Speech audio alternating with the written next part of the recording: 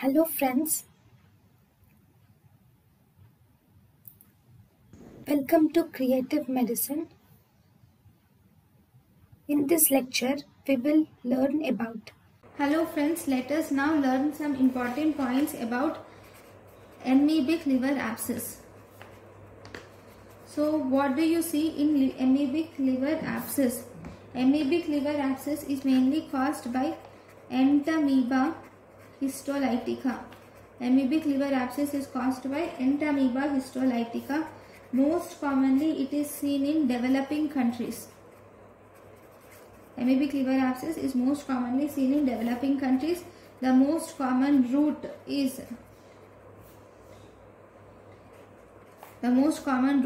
fecal-oral route, and it is most common in young patients.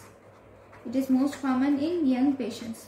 So if you see the infective stage of this amebic liver abscess is, you will see presence of quadrinucleate cyst is seen. Okay, followed by, first there will be quadrinucleate cyst, and then you will see octanucleate cyst will be seen, and this will give rise to 8 trophozoites. Zoids are released. 8 trophozoites are released. Okay, this in the liver, it causes flask-shaped ulcers. It causes flask-shaped ulcers in the liver. Okay, what is the most common location in the liver? And you will, this flask-shaped ulcers will express a type of pus which is called as anchovy sauce pus.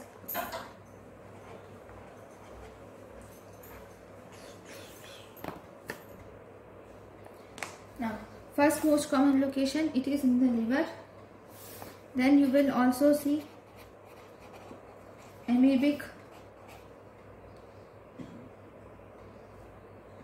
Actually, first most common location is amebic colitis. Or you will see presence of ameboma, or you will see flask-shaped ulcers. In liver, there won't be flask-shaped ulcers. Okay, so these are mainly seen in ascending colon and cecum. Okay, in amebic colitis, ameboma and flask-shaped ulcers are seen in ascending colitis and cecum. Then entamoeba histolytica, with the help of superior mesenteric, entamoeba histolytica through superior mesenteric vein or portal vein, it will reach the liver, and then in the liver it causes histiocytosis of hepatocytes. It causes histiocytosis of hepatocytes, and it also causes necrosis by WBC, and thus it results in formation of anchovy sauce pus which is accumulated. Okay, so what do you see in the clinical features? Clinical features, you will see the most common symptom in abdominal liver abscess is abdominal pain. In amebic liver abscess is abdominal pain.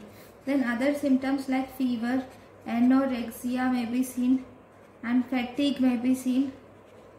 But if you were asked, jaundice, is it seen in amebic liver abscess? It is seen very rare.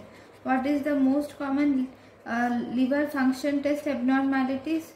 Most common liver function test abnormalities is increase in prothrombin time.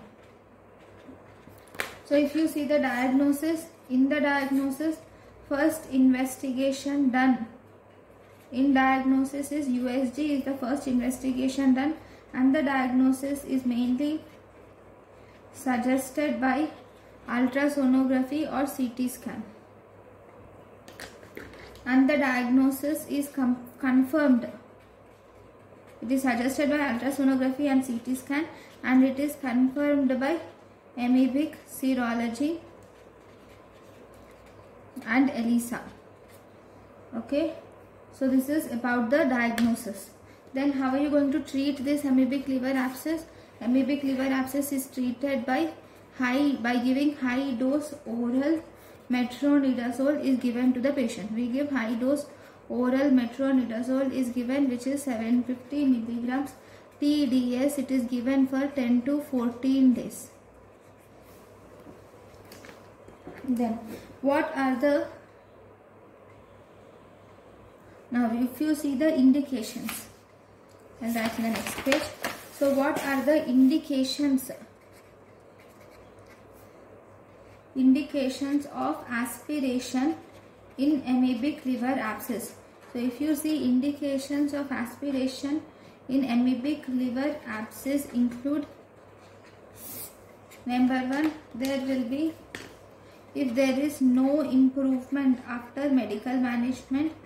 If you see that there is no improvement after medical management within 3 to 5 days, there should be some improvement of medical management within 3 to 5 days. If there is no improvement, then that will lead to that, then you should do aspiration. Then if there is high risk abscess, that is, if there is high risk abscess, that is left lobe abscess, and the size of the abscess is more than 5 centimeters. If there is high risk abscess, that is left lobe abscess, and the size is more than 5 centimeters, and if there is any diagnostic uncertainty, or if there is any bacterial superinfection, diagnostic uncertainty or bacterial superinfection, or if there is pregnancy, in the pregnancy there can be high dose metronidazole. In pregnancy, if you see, high dose metronidazole is not safe. So these are the main indications of aspiration of amebic liver abscess. Then if you see, the next is treatment of carriers.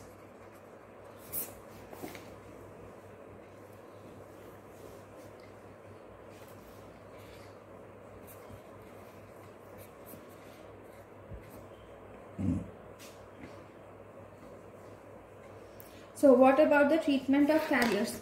So in the treatment of carriers you can use intraluminal agents. In the treatment of carriers you can use intraluminal agents, can be used like paramomycin can be used, idoquinol and diloxanide furoate can be used. Intraluminal agents like paramomycin, idoquinol and diloxanide furoate can be used as carriers. Then if you see the complications, what are the complications? Complications are, these cysts can rupture into the peritoneal cavity. If they rupture into the peritoneal cavity, most commonly if they can rupture into the peritoneal cavity, then you should do, in such cases we should do exploratory laparotomy, should be done with exploratory laparotomy with peritoneal lavage is done. Along with that we should do drain insertion. Okay. Then if there is rupture into the pleural cavity, this rupture into the pleural cavity is actually second most common. If there is rupture into the pleural cavity, then intercostal tube drainage is insertion should be done. If there is rupture into the pericardial cavity, if there is rupture into the pericardial cavity, this is third most common. In this case we should do needle paracentesis is done. In this case needle paracentesis is done, followed by pericardiotomy. Needle paracentesis is done, followed by pericardiotomy. So these are the complications which you see in amebic liver abscess. Thank you for watching. Thank you, and thank you for watching.